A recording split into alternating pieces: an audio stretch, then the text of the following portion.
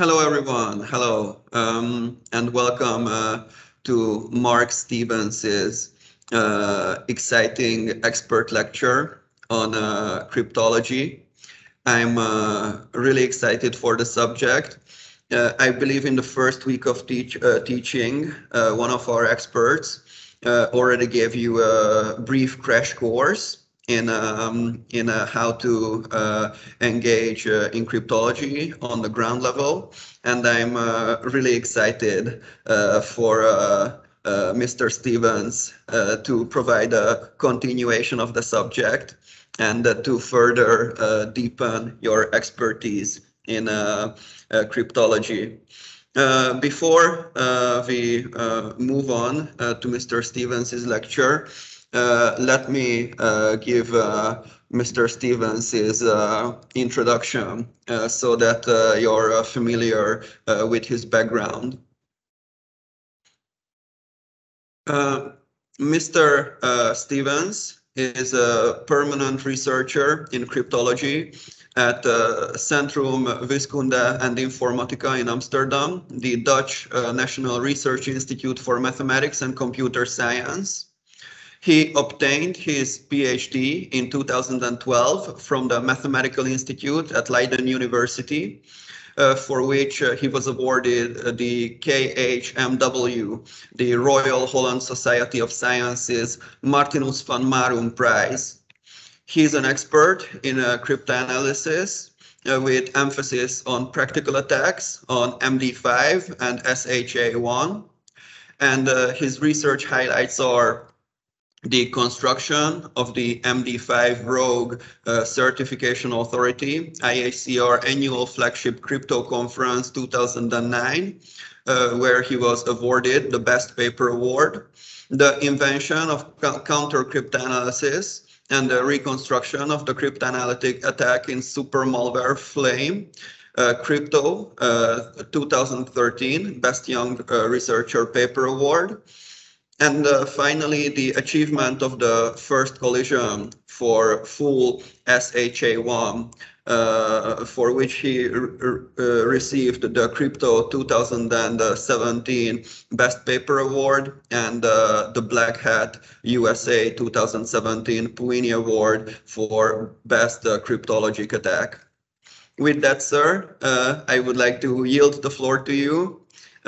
Hugely excited for your showcasing of cryptology expertise.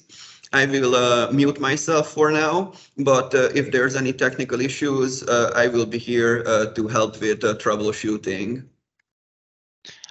Yes, thank you very much. At the moment, I only can see my own slides. So if there are any pressing questions popping up, then maybe you can raise them because I'm currently won't see them. So maybe afterwards, after my lecture, I will close my slides and maybe I can then also see questions. Indeed, I encourage all our students to drop their questions in the chat. As usual, I enabled the chat for this lecture also. And Mr. Stevens opened himself to a brief Q&A session in the end. So we'll have 5 to 10 minutes to go through as many of your questions as possible. Okay, thank you. Then let's start. So as introduced, I'm Marc Stevens, a researcher at the National Research Institute in the Netherlands for Mathematics and Computer Science in the cryptology group. So my main research focus is cryptanalysis, and I've done a lot of cryptanalysis of cryptographic hash functions that are really important for digital signatures. And recently I've more moved towards the cryptanalysis of what is known as quantum safe cryptography. And that's also the topic of this lecture, because there is a big change happening in cryptography. And basically we have the advent of the quantum threat. And that means that basically all our cryptography, we have to move towards quantum safe cryptography. That has to be secure against quantum attackers. So But of course, cryptography has become hugely important in our digital society, right? It's really in everyday life and for very critical applications. So it really is used to secure banking, our own individual privacy, such as your health dossiers. They also keep industrial secrets from either competitors or other nations, adversarial nations. It's important for journalism to keep sources secret and to allow for whistleblowing. And of course, it's also very sensitive, very crucial to engage in diplomacy and strategy without making potential adversaries the wiser. Now, cryptography is a very old field, thousands of years, and it has been more of an art, but we have modern cryptography rising up really as a science in the last century. And what we now view as modern cryptography is where we have really rigorous methods to build cryptographic systems, where we can prove confidentiality and integrity of communications, however, mostly still under an assumption. So even we can prove it, but still assuming that some kind of problems, mathematical problems, are very hard. For instance, something very widely known is that it's very hard to factor large integers. And that's what we can build encryption on, like RSA. So, but modern cryptography is not only about like provable security, making these assumptions and then prove our cryptographic systems are secure based on these assumptions. It's also very much about cryptanalysis that really tests all these constructions that we have if they are really as secure as we think they are. And that is also looking at the proofs, if the proofs are completely correct. But assuming these proofs are correct, then there are still two main things. We can really test these cryptographic assumptions if they are really as hard as problems as that we think. And if the assumption doesn't hold and factoring large integers actually quite easy, then we actually have to discard all schemes that are based on this assumption. But even if a problem is not fully broken, fully insecure, then still it's very important for cryptanalysis to look at this problem very hard, because we need to know how much computational resources you need for a particular size of the problem. Right, so large integer factoring is hard, but if you have a smaller large integer, then that's definitely easier than an even bigger integer, right? So we need to know how big of an integer do we need to use to make sure an attack is really intractable. And so that's really like we need to do concrete cryptanalysis. How hard is this problem for specific key sizes? And this is very important because this is how we determine which key size to use for our standards. So as I said, the modern cryptography came up last decade, but even then there was a very big change. Like in cryptography before the 70s, we didn't have public key cryptography. That's really came up in the 80s. So everything before that, we could only use symmetric cryptography. And symmetric cryptography means two parties can communicate privately and securely if they share the same key. But how do they get the same key, right? So we need to pre-distribute keys, and that typically requires some kind of physical meeting or a physical courier to exchange keys.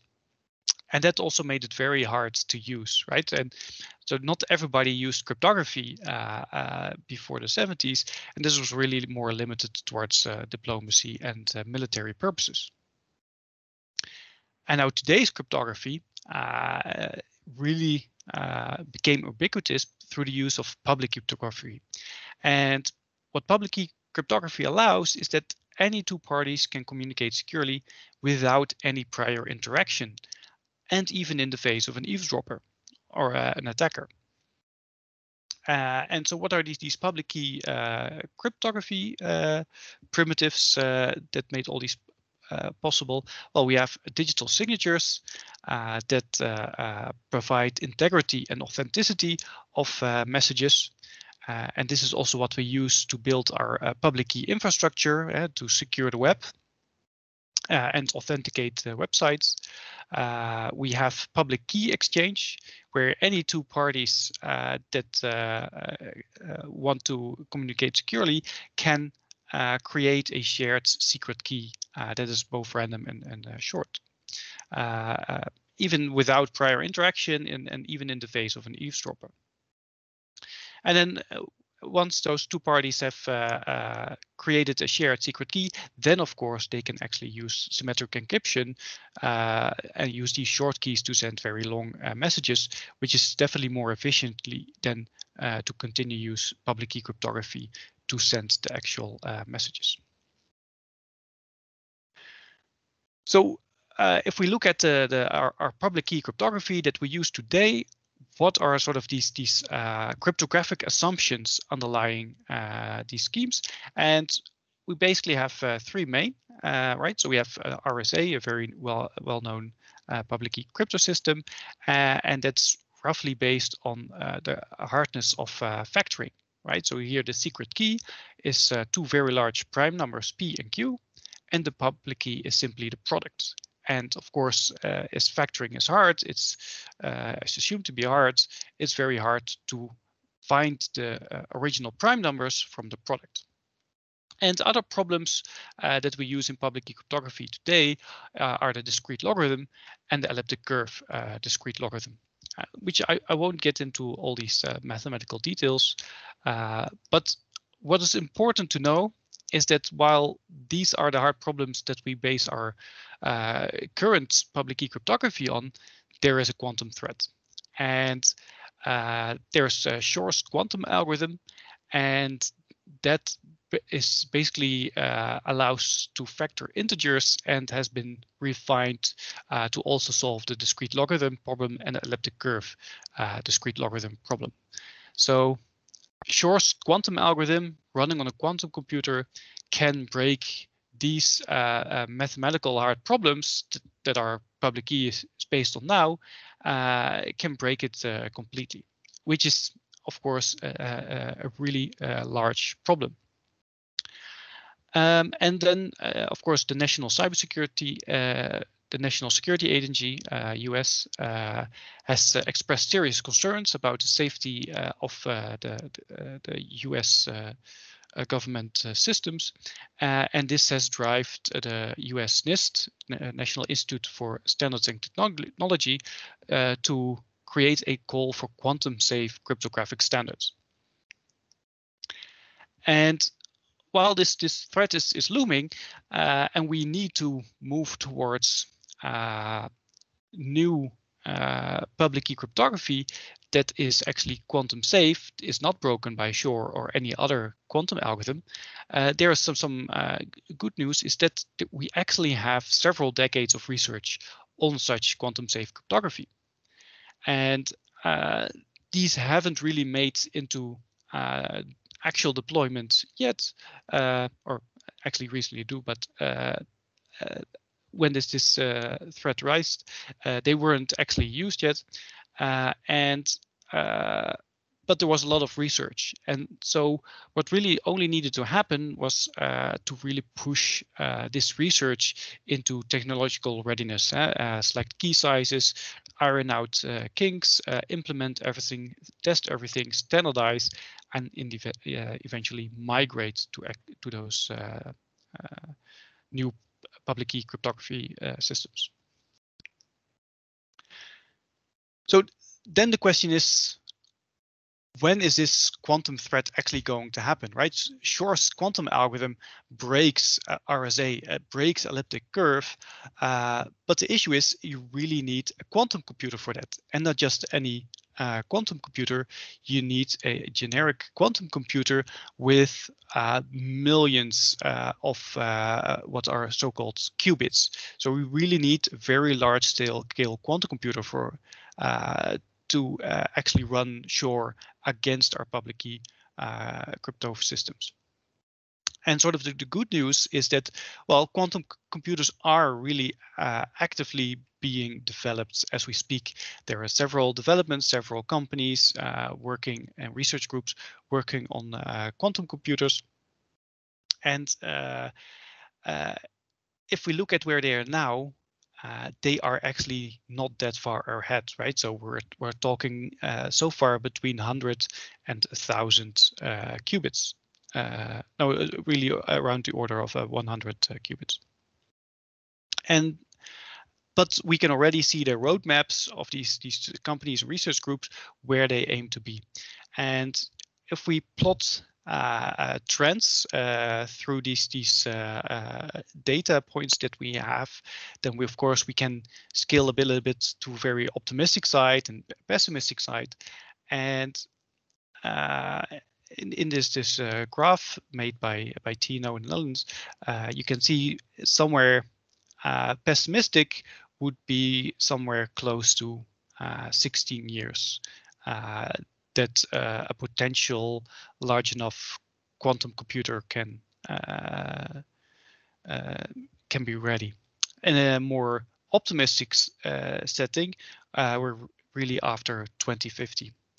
So of course the quantum threat looms, and everybody's looking at this potential big monster, but really so far the quantum threat is known.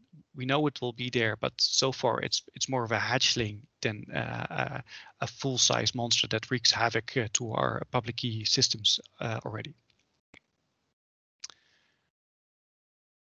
So yeah, as I already looked, right? So what are these predictions? If we were reasonably optimistic, then this threat might rise around 2050 or later, but already reasonably pessimistic extrapolation suggests like something like 2039 is possible. And since it's pessimistic, it's on one end of the possibilities. We might consider this to be a certain low risk, right? So after 2050, it will be a very high risk that there will be a quantum computer. 2039 is the early range, so there's a reasonably low risk that there's a quantum computer that can break RSA, and that's happening then in 70 years. But even if it's a low risk that it will happen, it actually has a very high impact, because if it breaks our public key systems, that is really a very high impact on our digital society. And you can even look further, right? So here we extrapolated from actual developments, but other experts, very pessimistic experts, might already think it might happen as 2030. So everything seems still far ahead, right? 17 years. But the problem is that the quantum threat already impacts security now in a way that's not immediately obvious, right? And this is because of store now, decrypt later attacks. Because what can like very large nation states do? They can eavesdrop their targets and store all that encrypted data now, and just store that data and keep it around. And at the point where they've developed a quantum computer that can actually break the public key encryption of those information, then they can break it at that time. And that basically means that if information that is processed now and sent now that still needs to be safe in 17 years, then that information is already vulnerable to store now, decrypt later attacks. And this is can be formulated in sort of a mitigation rule, which is also known as Moscow's lemma, right? So if we consider X to be the time that we need to develop and deploy quantum safe cryptography, and you can easily think on the order of 10 years for that amount of time. And if we think of Y as the time our information needs to be protected, and for instance, like health and social security numbers, they really need to be protected for more than 10 years, and maybe some other information doesn't need to protect it for that much, but there is certainly information that needs to be protected for a large number of years. And then finally, of course, the problem set is the time until quantum computers can actually break our public key encryption that we use today. And if the time to develop and deploy quantum safe cryptography plus the amount of time that information still needs to be protected is beyond the time that a quantum computer can actually break elliptic curve or RSA encryption, then our information is not protected enough. We really need to migrate earlier to ensure that the information that needs to be protected is migrated well before the quantum computer, the store now and decrypt later affected. So this is an overview, right? So this migration that we need to do to quantum safe cryptography is not the first large-scale cryptographic migration that we needed to do. We can, for instance, look at the migration from DES to AES, the symmetric block cipher migration. But also more recently, we can look at hash functions, which I was also involved in. Because like in 2005, both MD5 and SHA-1 were at least theoretically broken, and then developments for MD5 happened very quickly. And also for SHA-1, developments eventually led to 2017 for the first break, etc. But these developments started in 2005 when MD5 and SHA-1 were theoretically broken. And at that point, it became clear that we didn't know exactly what was going to happen with all our hash function standards. And that's also why NIST, the National Institute for Standards and Technology, started a call for a SHA-3 to standardize SHA-3, so a very new design that is not very similar to MD5, SHA-1, and SHA-2 because they're actually quite similar. So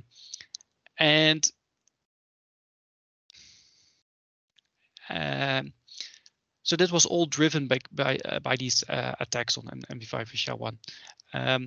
Now, in the end, SHA-3 was ready and standardized, and in the end, it appeared SHA-2 was actually secure enough and did not fall to any of these attacks.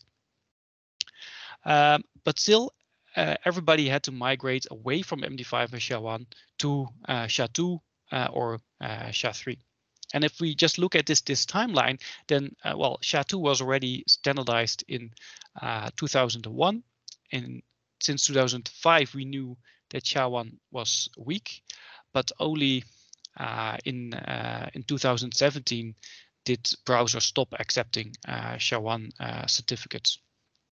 So this really took a long amount of time before we actually fully switched over to SHA-2 and actually turned off the switch on SHA-1 for our web. And you can really easily see that this is well, from 2005 to 2017, that's about 12 years. So that's really a very long time scale to make such a large scale cryptographic migration. Now, how does it look like for the quantum safe cryptography? Well, this started in 2016 when NIST started this quantum safe or post-quantum crypto project, and they created a call for quantum safe proposals with a deadline in 2017. And as I will explain later on, I will definitely go a lot more into detail about this process. But what NIST expects is that these standards will be ready by 2023 or maybe at latest 2025. And that's already cutting it close. If we look at the potential timelines for a quantum computer. Like Moscow, which was one of the very pessimistic experts, thought there might already be a 1 in 7 chance RSA 2000 might be broken in 2026 and a 50% chance by 2031. And the European Commission has sort of put a flag at 2035. And of course, if we look at the extrapolation of what's are actually developed now, then actually 2039 might be more reasonable. But yeah, we still have this low risk, high impact. We really want to be on the safe side. But still, we're already quite late until standards are ready in comparison to how quick developments might go in the quantum computer. So, right? So we're talking about quantum safe cryptography, and there's actually a distinction to make, right? So quantum safe cryptography is cryptography that's safe against quantum computers, but we also have quantum cryptography, and that is cryptography that actually uses quantum mechanics itself, right? So classical crypto, that's what we could use today, is we basically, and it is secure today because there are no quantum devices available. So all the users and the attackers are just use classical computers. And quantum safe cryptography, that's what we want to deploy after 2025, is where the users can just use regular computers, but it should be secure against attackers that use quantum computers. And finally, and this really needs a lot more development, we can also look somewhere in the future towards quantum cryptography, where quantum devices and networks are ubiquitous as our well, classical hardware or computers that we use today. But for these quantum devices to be that ubiquitous, we will need really a lot more time and development. So this is really far ahead in the future, where we can possibly rely on ubiquitous quantum cryptography. And there's also a very big difference between quantum safe cryptography, right, that actually runs on the classical computers versus quantum cryptography.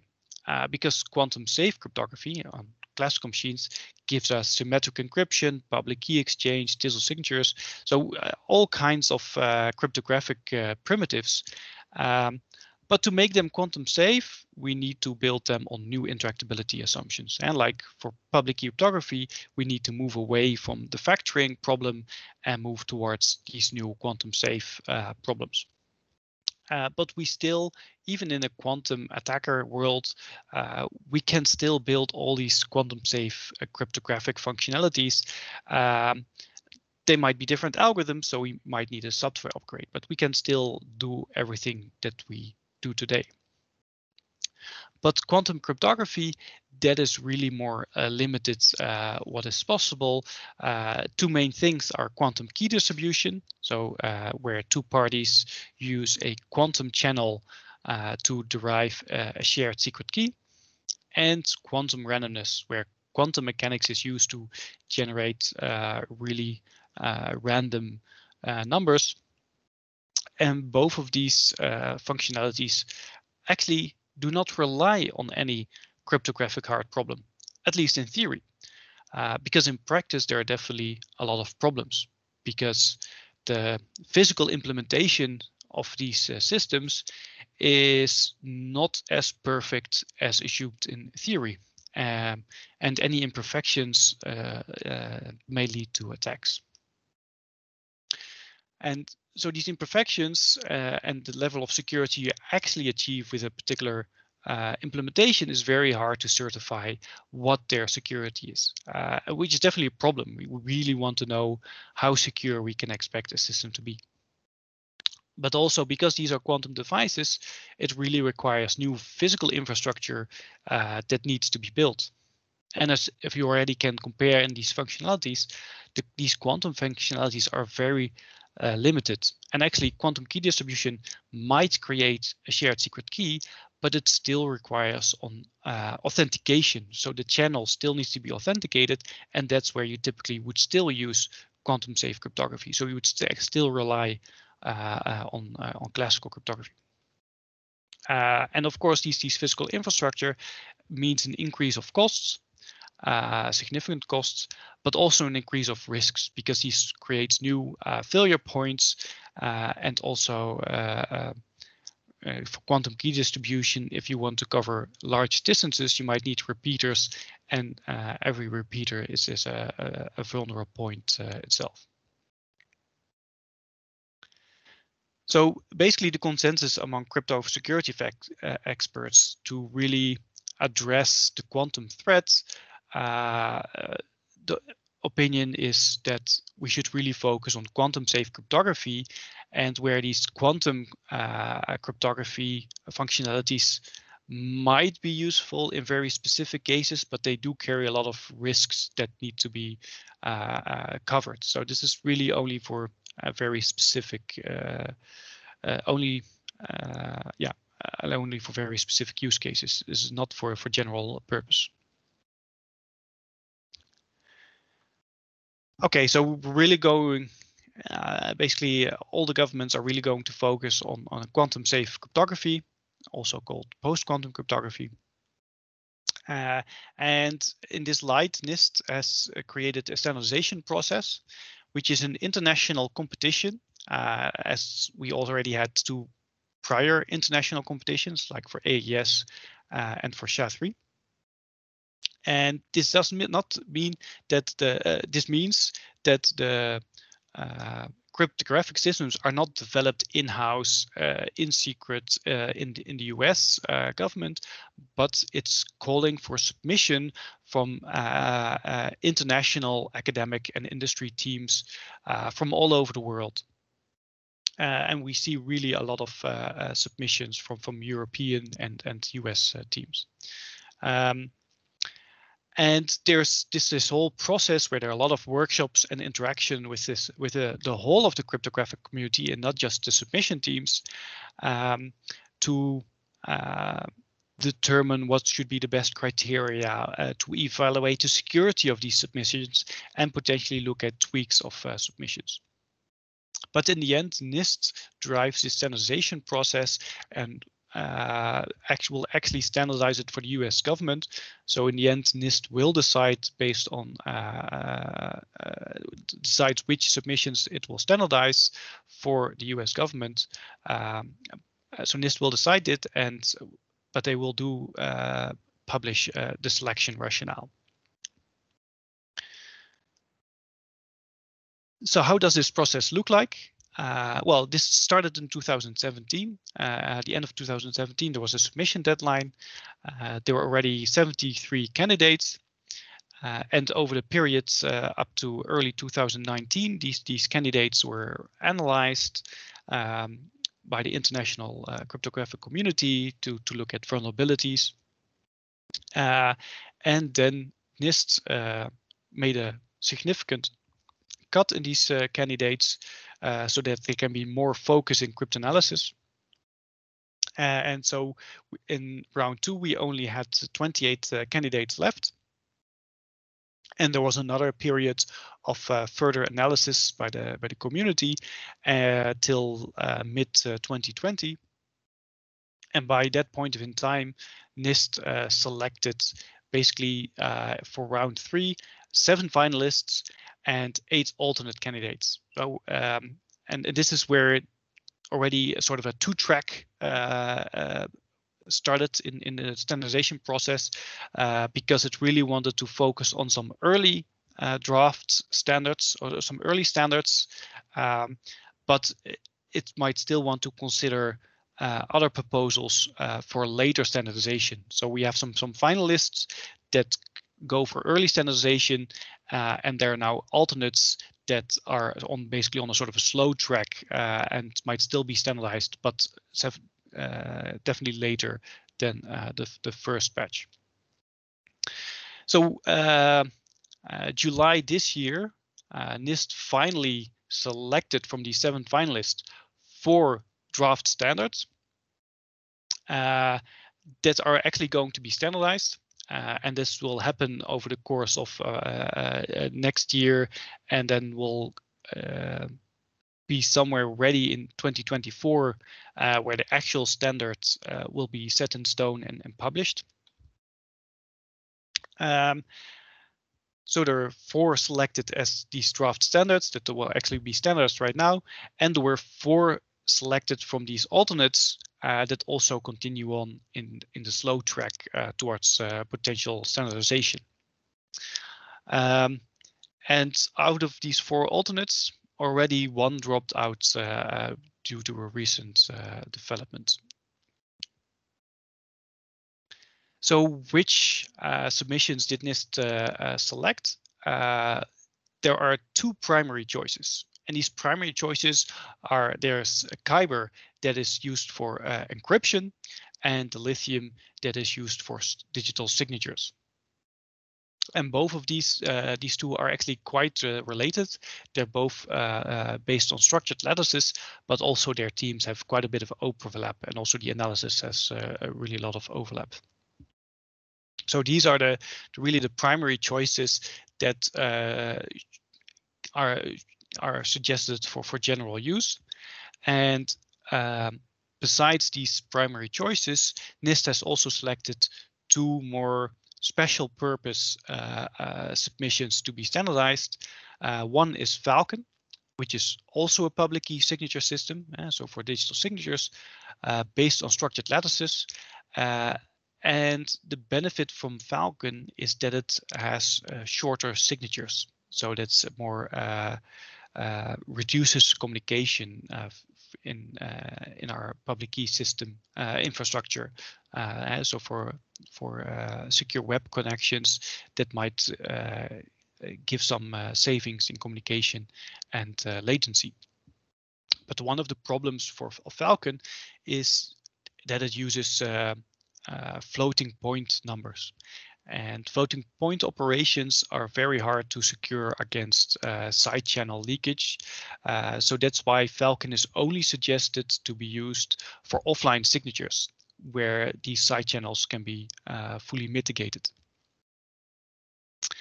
And then finally, as a very conservative choice, it also selected Things Plus, which is also a public key signature system, but based on hash functions.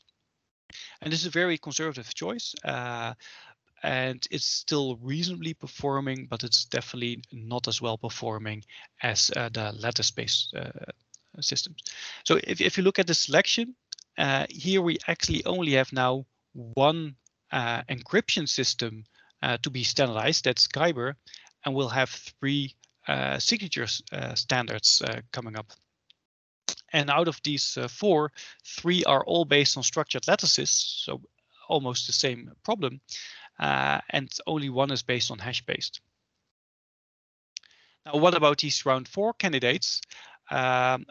These are still contesting for later standardization, and we have then 3 systems that are based on error correcting codes, and that's BIKE, Classic McAleese, and Classic McAleese is basically almost as old as RSA, so this is a really well understood system, and HQC. Now there was also a 4th, Psych, which was also a public key encryption system, and based on a relatively new mathematical problem, which is called, the isogeny problem, but that was actually broken after it became known it was continuing as a round 4 candidate. So this will definitely be dropping off from this later standardization process. And as you can see, in the first standards, we have 3 signature systems, but only 1 encryption system. So the round 4 candidates, they were actually all encryption systems. And what NIST will also do is they will call for even more signatures, these signature systems that are not based on structured lattices and hash-based for more diversity, right? So if we look at the 6 mathematical platforms that we have for quantum safe cryptography, we already saw that the upcoming standards, they are based on lattices and based on hash functions.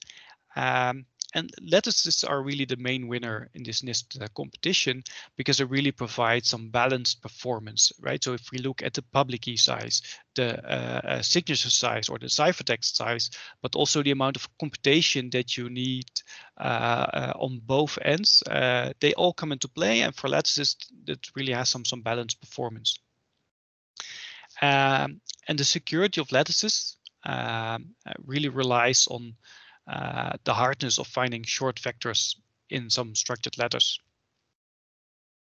Then we have hash-based, which is a very solid and conservative problem in cryptography. That's also very old. And here the security really relies on the hardness of finding second pre-images. And even though MD5 and SHA-1 are broken and we have SHA-2 and SHA-3, finding pre-images and second pre-images even is still hard, even for these broken hash functions, MD5 and SHA-1. So for our secure ones, this is definitely very conservative. So this is a very strong platform. Then in the alternatives, right? So the main standards that are coming up now are based on lattice and hash-based. As alternatives, we only have then 3 remaining alternatives that are all based on codes. So error correcting codes. And this is also a very solid and conservative problem. But the main issue with code-based quantum safe cryptography is that they have very large public keys. And this is really the reason why they haven't been selected yet for early standardization. And we also have 3 other mathematical platforms that definitely have been considered, and we have seen submissions, but they haven't been performing as well, or there were definitely some security issues in these constructions. Right, so we have isogenies like Cyc, which was the 4th alternate going into round 4. It was isogenies are very new and promising, but yes, I said Cyc was recently broken, so there are still some surprise attacks that break important schemes, which is, given how new it is, might not be entirely surprising, but still, yeah, caught people by surprise. And right, so nowadays we use elliptic curve cryptography, and isogenies is a higher structure on elliptic curves, actually between curves. So you don't stay on one curve, you hop between curves, and the security relies on finding isogenies between such elliptic curves. We have multivariate, which is also solid and conservative. But we've seen some basic constructions that work well, but they have quite bad performance. But adding more structure to get more performance typically leads to more breaks. So that's also quite problematic to get more efficient multivariate schemes. And the security relies on the hardness of solving not just univariate polynomial system, but multivariate polynomial systems where you have many variables and at least a quadratic degree polynomial equations. And finally, that might not be known as well, but we have symmetric cryptography where people need to know the same key to communicate. But if we combine it with Sigma protocols, we are able to create public key systems from symmetric cryptography. The only problem is that the performance is rather similar to hash-based, and there weren't as many proposals. So that's why the focus was now on hash-based so far. And hopefully we see in the future we'll see more constructions and more diversity other than these top 3 draft standards and alternates currently in the process. So this is a bit of an overview. of these platforms and how they compare. If you look at the public key size, right? As already mentioned, codes have a very large public key size. They perform really bad on that. But also multivariate has a rather large public key size.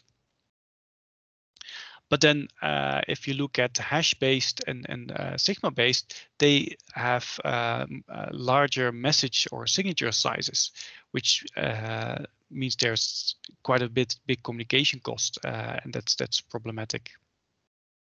And isogenies have a very big issue with that. The computational cost is quite a bit larger than compared to what we currently have on elliptic curve and RSA.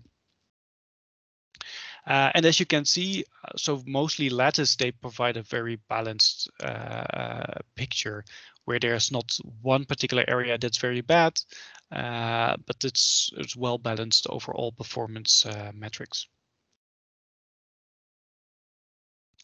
But yeah, and nevertheless, so out of these 6 platforms, we only now have 2 of them for draft standards. And I think definitely would be very good if we see really a lot more diversity in the platforms that we have for standards. And that's also why NIST has created a new call for more signature proposals, because the only we only have lattice and hash-based at the moment, and we really want more. So NIST has selected these draft standards, right? And we can expect to see the actual standards in 2024, and by then we have implementations of these standards, and we're basically then ready to deploy, right? But still, there's good to look at it closer. There is still some risk involved in just immediately deploying these new schemes and just drop RSA and elliptic curve and just completely move towards these new quantum safe schemes, right? So what are the 2 of sort of the risks that are involved? Well, these have rather new implementations.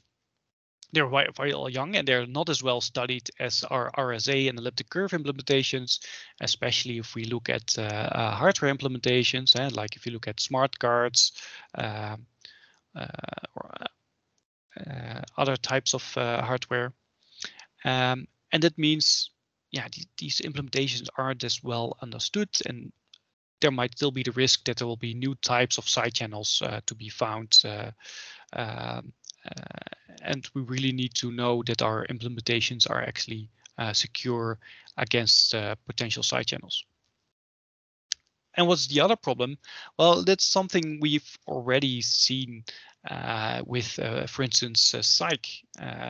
Cyc was based on isogenies, which we know was a relatively new problem and not as well studied as some of the other mathematical platforms. But still, that it was broken so late in the standardization process was a bit of a surprise and a bit of a wake-up call that, well, this happened for a young problem, but even for an older problem, we still might learn something crucial, and there's suddenly an advance in cryptanalysis. And particularly if we look at more structured problems. The more structure you add to a problem, well, in theory, it becomes easier to break. This might not always be evident. This might not actually pan out in practice, but there's also always the potential that adding more structure leads to really a better attack. And if this suddenly happens for our quantum safe systems, well, then we might need to switch to bigger keys, or maybe even switch to a different scheme. So there are definitely some risks in when we start deploying these new schemes, and what can we do to cover these risks? And that is basically to use hybrid schemes. So not using just a single scheme, but we're going to use hybrid cryptography, and basically cryptographic combiners that are ways where we can combine 2 or more schemes into one stronger scheme. And then particularly, it would be very good to combine existing schemes for elliptic curve and RSA, where we really understand the side channel resistance of our implementations, and the implementation had been very well vetted to combine those implementations with our new quantum safe schemes. And the main property of these cryptographic combiners, and this stronger scheme, is that the combined scheme should only be broken if all schemes are broken, right? So we want hybrid cryptography where we really achieve strongest link security. So even if there's a surprise attack against our new quantum safe scheme, for now, then at least ECC or RSA will still provide security for the connection. But at the same time, if there's nothing wrong, then our quantum safe schemes will provide security against a quantum attacker. So we really get strongest link security, and I think that's important to work towards. So what can you think? How do these cryptographic combiners work? Well, for signatures, this is relatively easy because you basically concatenate signatures and you verify individual signatures, and you only you really require that they all are valid instead of at least one. For encryption, this is definitely a bit more subtle. So for public key encryption, we typically use public key encryption to encapsulate a symmetric key, and then the idea to cryptographic combiner for encryption is that each public key encryption system is used to encapsulate a particular symmetric subkey that are all embedded, and then if you have decrypted them all, you combine all these symmetric subkeys and cryptographically derive a new key. And also, this is also where you have strongest link security, because you can only derive this new key, the main key that you're going to use to actually encrypt your message, is if you can break all the public key encryption systems and basically are able to find or recover all these symmetric subkeys. So that's an important concept, hybrid cryptography. But there is one additional risk, right? Because somewhere in the future, so currently we use ECC or RSA public key cryptography, then we first might switch to a future where we use cryptographic combiners, where we use both elliptic curve or RSA with quantum safe schemes, and then maybe later in the future we'll just use only quantum safe schemes. So there will be a staged migration, and you would have to be aware of downgrade attacks, that you will actually use your hybrid scheme instead of being downgraded to only use elliptic curve or RSA. So that's something to be aware of when we implement hybrid cryptography. So what are now our overall recommendations from the cryptographic community? So for symmetric cryptography, there is also a bit of impact from the quantum attack, but this mainly means that we need to use bigger keys and bigger hash function outputs. But otherwise, there is no very big impact as for public key cryptography. If we look at public key cryptography, then it's really the NIST PQC standards that we need to take into account. How we need to prepare for those new standards, and that means our systems need to be able to cope with longer keys, longer messages or signatures, but they're also slower to compute, right? So it will increase latencies. We might need better hardware, especially if we talk about very resource constrained hardware. But these standards aren't ready now, and if you really have to switch now, the suggestion is to really use conservative designs, such as Frodo, which is not based on a structured lattice, but on a more basic lattice without additional structure, and McAleese, which is really almost as old as RSA, but it is quantum secure. Be conservative and use hybrid combiners.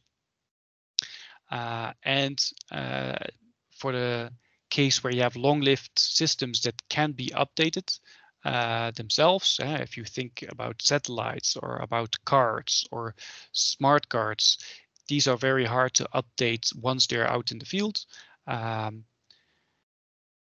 The suggestion is to use hash-based signatures, which are very conservative systems to ensure authenticity.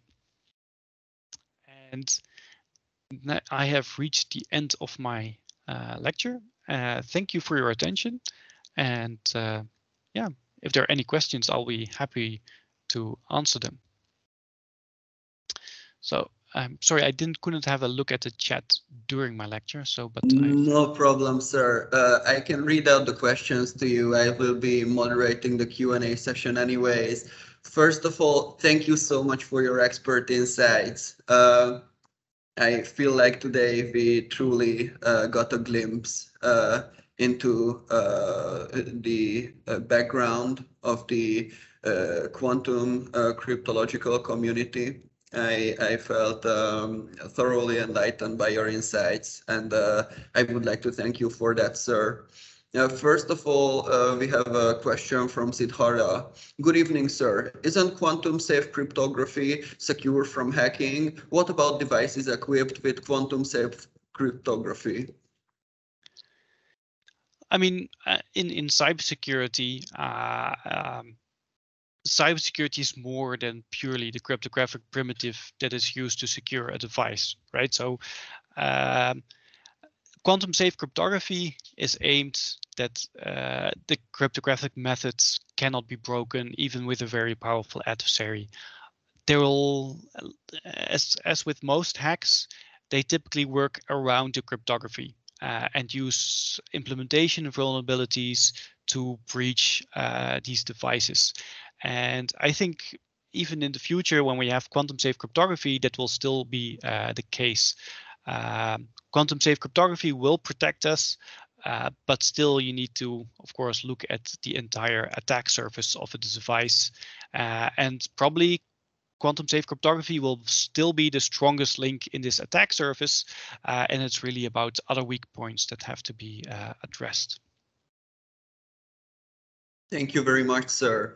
Moving on to Samir's question, what are the hindrances, if any, of mass adoption of quantum cryptography? So here we're talking about quantum cryptography, right? And then we need to have quantum devices. And these quantum devices means, well, we can already do quantum key distribution with photons, but you still need very good receptors and devices. So we might need lasers and filters. And this is not something you can easily put into your phone that we should do quantum key distribution between phones, and even between laptops. It's hard. We really need very specific infrastructure, and that I would see as the largest hindrance for mass adoption is we need to somehow get infrastructure to do quantum key distribution over. These typically are really physical connections, like optical fiber, and so it might be possible between two buildings, but yeah, continuing on doing it from one machine in a building to another machine and having lots of computers, I think that's also going to be very hard. So these are all these kind of main issues why quantum cryptography is not a solution, not a global solution, and not the main solution to address the quantum threat. Thank you very much, sir. And finally, we have a question from Murali. Do we have any downsides? Do we have any downsides to this standardization process? For example, if NIST finalizes one of the options, will that decelerate the progress of innovation on the rest of options that get dropped? If the selected option fails or breaks later due to identification of a new attack, then we may not have stronger alternatives as the progress on them already slowed down. Do you see this as a real problem, or am I being paranoid here? No, I don't see this particular problem, right? So the quantum threat will arise, and we can already see a horizon when it will be a problem. So we need to have a solution before that. So NIST is really driving for the best option that we can currently see to pick as standards and develop them for deployment. And of course, during this process, there's been a lot of research, a lot of analysis. We keep learning more. So when the first standards are there and we start deploying them, we already know how to build better standards, better systems. And that's what's continue on, right? So NIST doesn't say, well, okay, we're going to give standards in 2024, and that's the end of it. They're really saying, okay, then we have learned more, and we'll keep looking at quantum safe cryptography proposals and see what we might standardize. But there has to be a benefit, right? We won't just consider